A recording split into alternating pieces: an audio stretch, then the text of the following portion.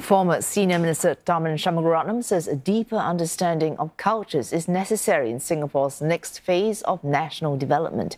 He says the country needs to always evolve in determining its future in the next 30 years. Mr. Tharman was speaking at a Singapore Chinese Chamber of Commerce and Industry event.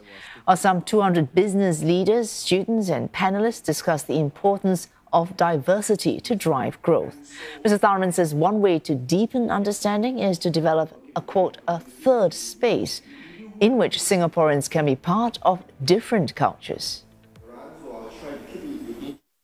Deepening our identity by participating in each other's cultures, not everyone needing to be an expert. I'm certainly no expert, but taking seriously the other cultures.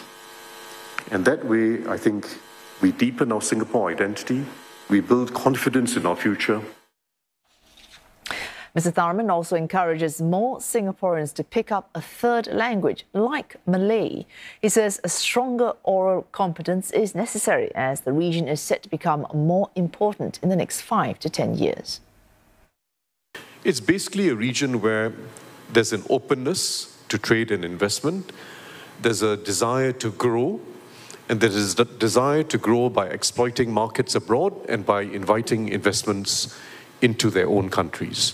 This is a big advantage because it is not true in many other parts of the world. So we will have to place more emphasis on the region around us in the years to come.